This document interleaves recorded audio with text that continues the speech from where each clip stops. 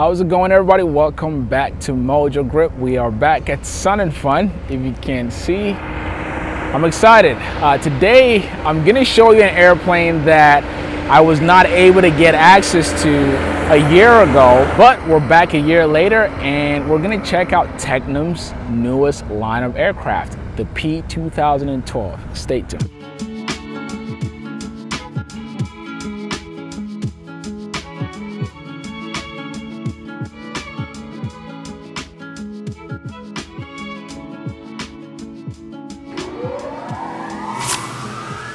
Twin engines, pistons, and this is what Tecnam is going for right now.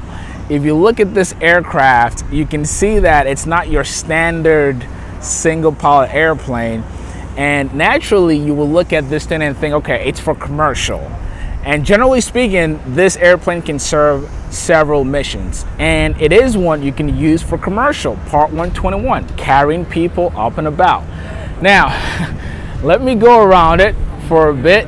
Now, you look at this thing, there are probably other similar aircraft in the same category or class or that you've seen before, but I think what sets the 2012 or AKA the Traveller apart is those engines. These are piston engines, and generally speaking, you may have piston engines that are used for charter operations and things like that, but nothing this size, okay? Usually you can have a piston that can carry maybe 4 to 6 people. This airplane will seat up to 10.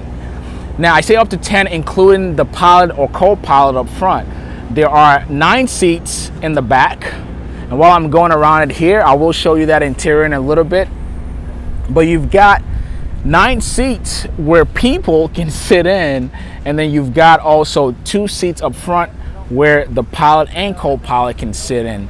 Now, if I take you up here, 2 seats, but guess what? This is a single pilot operated aircraft, so you don't necessarily need 2 pilots to fly this bird. You can have 1 pilot even in commercial situations or commercial settings. I mean, you can have just 1 pilot fly people or load around. But before I get in that interior, I want to talk a bit about this engine because it's one of the biggest questions I had. You know, even if I was a non-aviator, but because I do know a little bit about airplanes and engines, I thought to myself, well, who in their right minds will use piston engines to carry all these people? Because naturally you think turbines are better in terms of the data and also in terms of reliability, but these are not your ordinary piston engines. As a matter of fact, this is one of your legacy engines like Coleman, but it is FADEC. I believe this is the old 540 family, and this one here has a computer that runs things for you. And you can see also it's a 4-bladed prop, and one thing you see this pin right here, you see the anti-icing on the prop, you have the TKS also here, and also if you look at the back stabilizers here, you also have TKS. But back to the engine itself, you can see a little bit of the bay area. It's dark out here, but this engine is semi-FADEC, and I say semi, I'll explain that in a little bit. So if you're familiar with FADEC engine, basically you have a computer that runs flows for you in the airplane rather than the pilot doing all that work. So your fuel injection, mixture, temperature control, speed control, all that good stuff is controlled with 1 lever. Now let me show you what that looks like in the cockpit. Generally speaking, when you have a FADEC, you would usually have just 1 lever, which is this right here, which is your power. But you can see in here you have both the power and the prop. Now in a legacy plane you would have power, prop, and then you have another lever for mixture. But right here with the prop lever, that's also combined with your fuel flow. So whenever you're flying this airplane till you're taking off, you push your power up, and once you've done that, you can lean and control basically your engine speed with this. And again, you don't need an additional lever for your fuel flow or anything like that. The prop and mixture will work in sync because you have computers calculating the numbers for you, which I think is pretty awesome. And then if you come here, what we have in this awesome glass panel is a Garmin system. Some of you pilots may already know what this looks like. If you're familiar with the Garmin G1000, that's what this looks like. But this is a G1000 NXI, and you'll find these in more sophisticated airplanes because usually the NXIs are tailored to the specific aircraft. So for example, you can look in the Cirrus line of models and they have something similar, but that system is also tailored to the Cirrus, just as this NXI system is tailored to the Traveller here. And you have 3 screens, which is more than enough that you need. And speaking of, also, I've explained the FADEC earlier. Now in any airplane you fly, you have to do what's called a run-up. And in a legacy plane, you have to move this around, power up, make sure all of that, check your mags. But guess what? In this airplanes, you're just using these 2 buttons here.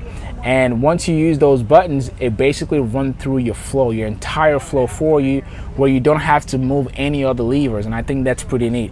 Generally, you find those in jets. So turbine engines will have those, but now it's been transferred over to piston engines, which I think it's pretty cool. Now, let's talk about sitting and comfort. Again, you have 2 pilot seat up here, and you also have your circuit breakers up here. Now, let me see what these levers are for. See, it says engine usable. That's your fuel selector. Kind of cool. So your fuel selectors are up here. You do have some other switches there. And again, you have electronic switches and your circuit breakers. And I like how they make use of the space where this is not too crazy. And you do have your typing pad here, or your keyboard for your Garmin avionics. Now, rudder pedals, standard. I always like the flat surface. Now, if you look, for example, in my airplane, normally they come with these where it's just the thin layer. But if you've ever flown an airplane that has like a pad where you can rest your foot, trust me, it changes everything. I feel comfortable flying with rudder pedals that has that. So you do have this. Now, if you look at the seating, you do have the setup here where you're able to adjust the seat back and forth. I don't imagine that you can do the same with the rudder pedals. And generally speaking, this is the setup in airplanes where you can either adjust your rudder pedals or you can adjust the seats. Again, it is a single pilot airplane, so you don't necessarily need 2 pilots to fly it. Now, let me show you where, to me, this airplane excels, right? So you come all the way to the back here, and this is what this airplane was built for. Generally, so for example, you see that the entire door is open, but you can have that closed. The reason why you have this also is to get access to the baggage compartment. And if you look here, you have up to 525 pounds just for the baggage area. And then you step in the interior. Now, to step in, you've got a nice step up here, and you can just step into this, I think, a wonderful interior. Now, again, this is why you think commercial when you look at this airplane. You see, you've got 1, 2, 3, 4, 5, 6, 7, 8, 9 seating for 9 people. Now, I don't imagine that you are going to get a ton of taller people, but I do imagine that the average size person will be able to sit here and be able to sit comfortable. Now, if I sit on, another thing I always gauge is the leg room. So for example, the seat all the way back here, you do have what I think is an ample amount of leg room. But I imagine if you sit in any of these, I think you should be okay.